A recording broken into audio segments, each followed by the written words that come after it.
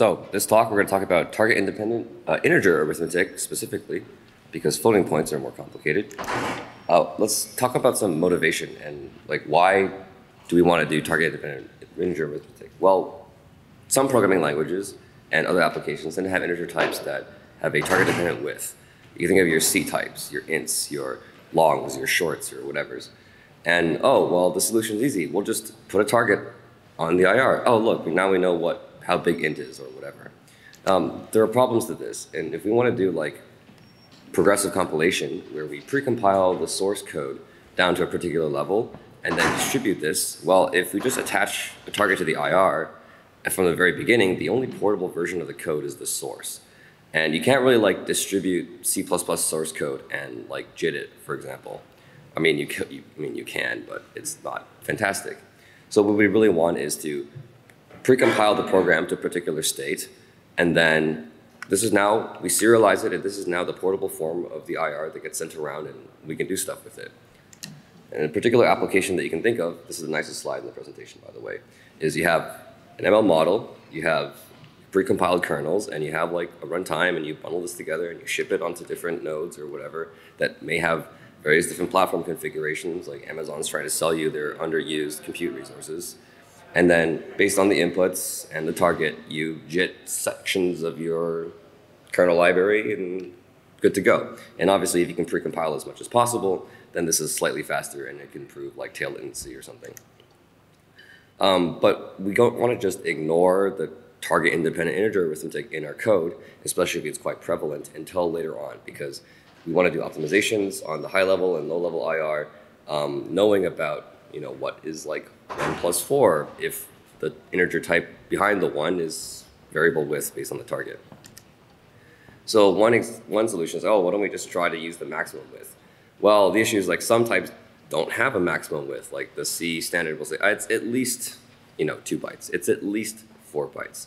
Okay, well, in practice, we can just say, let's use 128 bytes or an arbitrary precision width.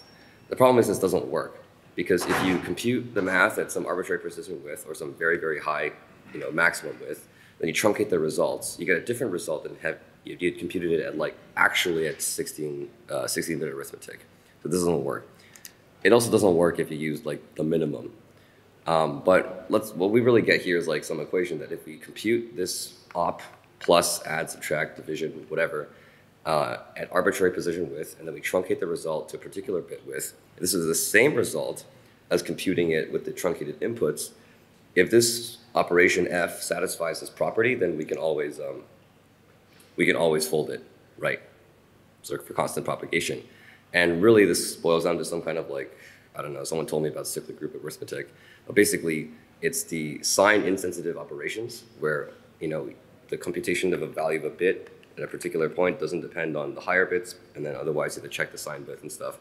So this works for like add, subtract for 2's complement, multiply, left shift, those operations.